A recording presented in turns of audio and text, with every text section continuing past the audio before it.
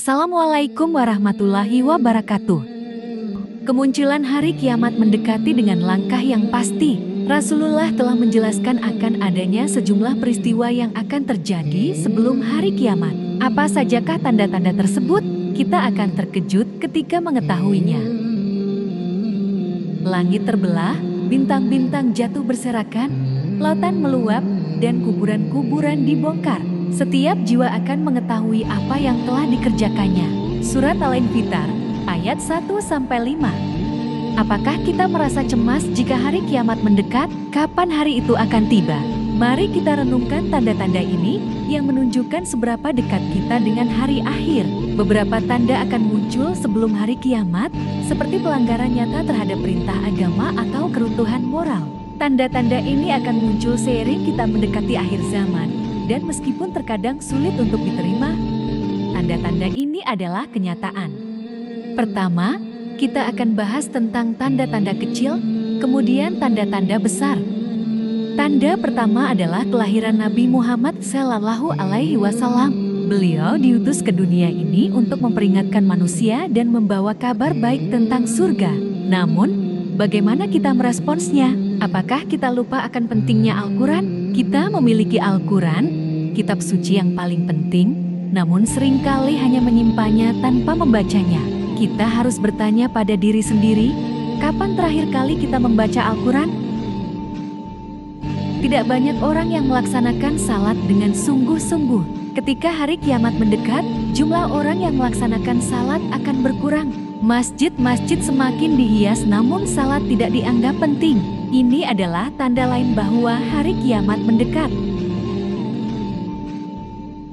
Kemudian, tanda-tanda besar. Pertama, kita akan bahas tentang binatang buas dari perut bumi. Tidak banyak informasi tentang hal ini, namun di Al-Quran disebutkan bahwa ia akan muncul dari bumi dan memisahkan yang beriman dan yang kafir. Binatang buas ini dianggap sebagai salah satu tanda besar hari kiamat.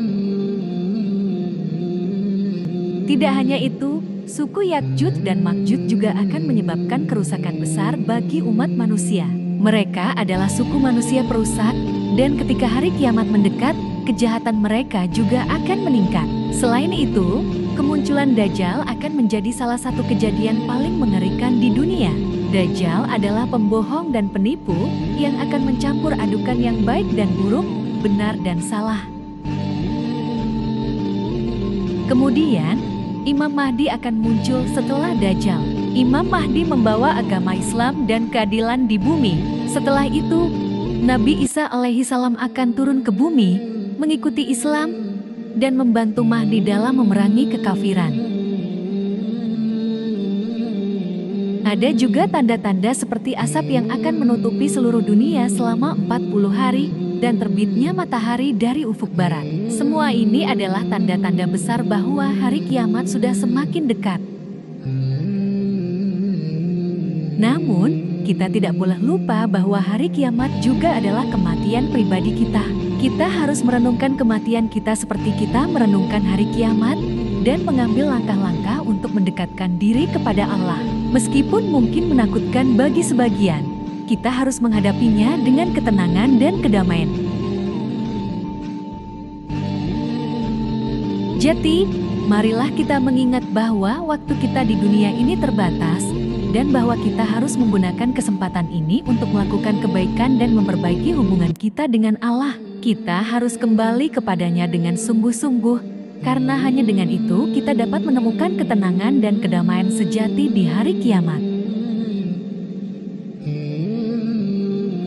Itulah tanda-tanda kiamat kecil dan besar di dalam Islam yang dapat saya sampaikan. Lebih kurang saya minta maaf kalau ada yang salah, mohon disempatkan kritikannya di kolom komentar. Assalamualaikum warahmatullahi wabarakatuh.